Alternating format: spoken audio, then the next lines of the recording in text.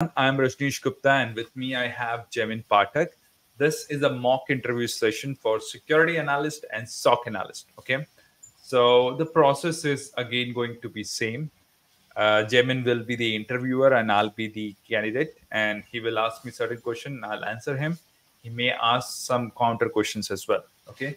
Before we get started, make sure you subscribe the channel. If you are already subscribed to my channel, make sure you press the bell icon so that you can get notified whenever we publish a new video. All right. So without taking much time, let's get started. So hi, Javin, how are you? Hello, Rajneesh. I'm good. How are you? Good, great. Thanks for having me here. Yeah. So, Yeah. Rajneesh, my first question is Uh-huh. on .1x. Okay. Do you know what is .1x? Yeah, I know about it. Yes. Great. So, what is your experience with it? Well, yes. So basically, .1x it's used as the kind of authorization, or I would say the authentication and authorization for devices that are trying to connect to the LAN network or wireless network. Okay, so it's widely used in the enterprise network, and it basically enforces that there will be an authentication before the device get access to the network resources. Maybe in the it could be a user machine, you lose your laptop or bring your own device kind of a mechanism where we have our tab or Android devices or computer. So the user get authenticated based on multiple factor. There is a product called Cisco ICE, Aruba Clear Pass. They have certificate based authentication. They have MAC address bypass based authentication. And in this architecture, there are mainly three components. There is supplicant, there's authenticator, and there's authentication server. Okay, so basically supplicant is the user. Okay, can user the company user employee.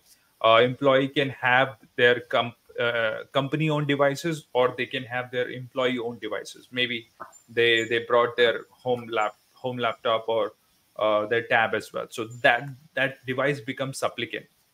And then next, the request goes to the authenticator. Now the authenticator could be a wireless controller or access point, or it could be a switch as well. So that acts as the authenticator. And then finally the authenticators send the request to the authentication server, and that basically can be device like Cisco ISE, and or can be device like Aruba ClearPass. Okay. I have worked in majorly. I mean, I've worked as a security analyst, but I've been coordinating with different team, security engineer and network security engineer. So I know about how Aruba ClearPass or Cisco ICE authentication policy or authorization policies are created, and how they get integrated with the devices like mobile device management, different other devices like Microsoft Intune or IBM 360 devices as well.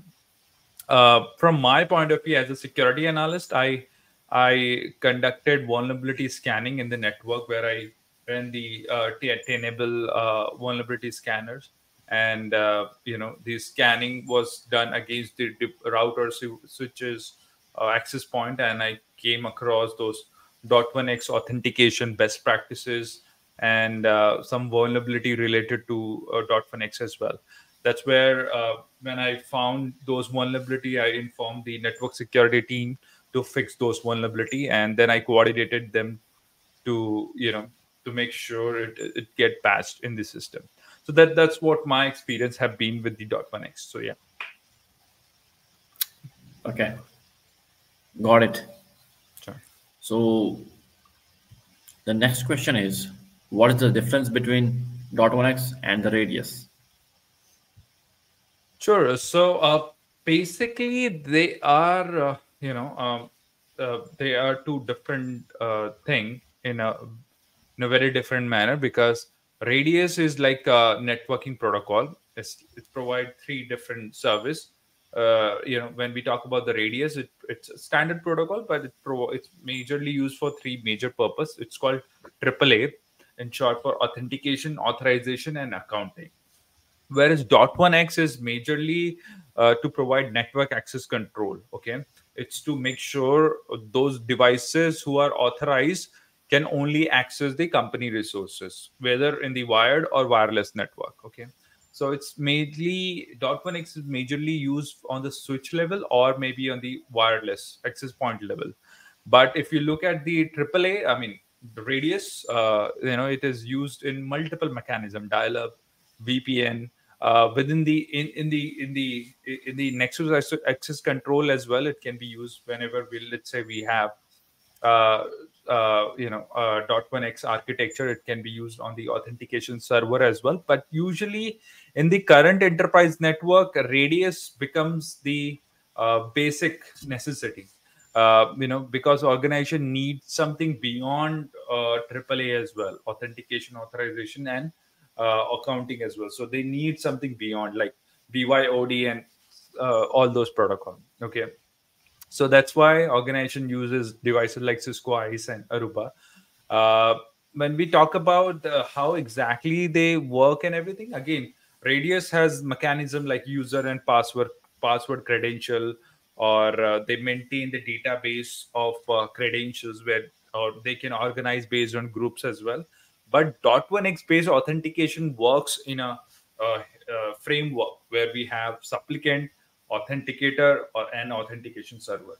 So the request comes from the supplicant, then goes to the authenticator, and from authenticator, like switches or wireless devices, it goes to the authentication servers like Cisco ICE or Aruba ClearPass. And so yeah, I mean these are some of the major difference if you look at the scope of their working. So .1x is the port based control for both wired and wireless devices.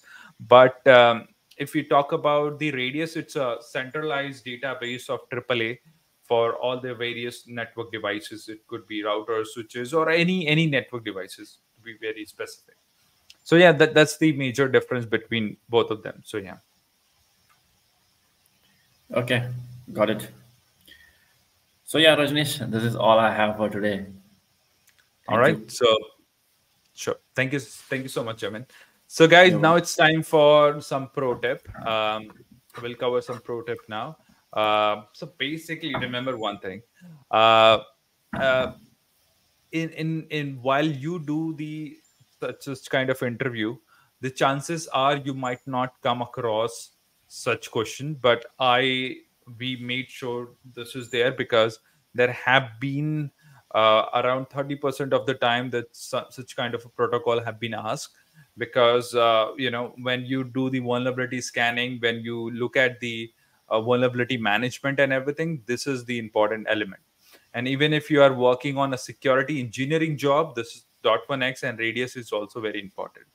Now, remember one thing: if you don't have an experience, don't know anything about it, just honestly say I haven't, or I didn't get a chance to work with it, or I don't know about it. Just simply say no. If you know about this protocol a little, you do have a basic idea about 802.1x standard, and but you don't have a practical exposure, I would recommend, I would recommend at least have a basic idea. But if you don't know, just simply say don't know about .1x. Okay, because this is very it's very easy to judge if you cannot answer something from the practical side. So try to ignore try to ignore doing it. Okay, because this could be very challenging as well. So make sure, if you haven't worked with it, just simply say no, I haven't worked with it.